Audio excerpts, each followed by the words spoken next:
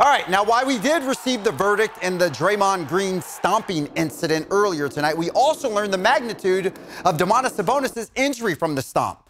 Tonight, the Kings announced that Sabonis received a medical evaluation, which included x-ray, imaging, last night and today, and it turns out Sabonis sustained a sternum contusion from the incident. Now, Sabonis will be listed as questionable for Thursday's game against the Warriors. So you may not potentially have, you're not going to have Green, and you may potentially not have Sabonis as well. Obviously, Game 3 is more critical for the Warriors than it is for the Kings since they're down 0-2. Yeah. But I'll say this.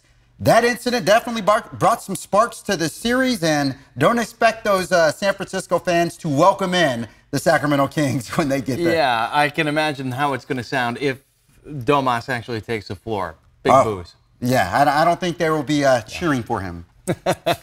Not a warm welcome at all.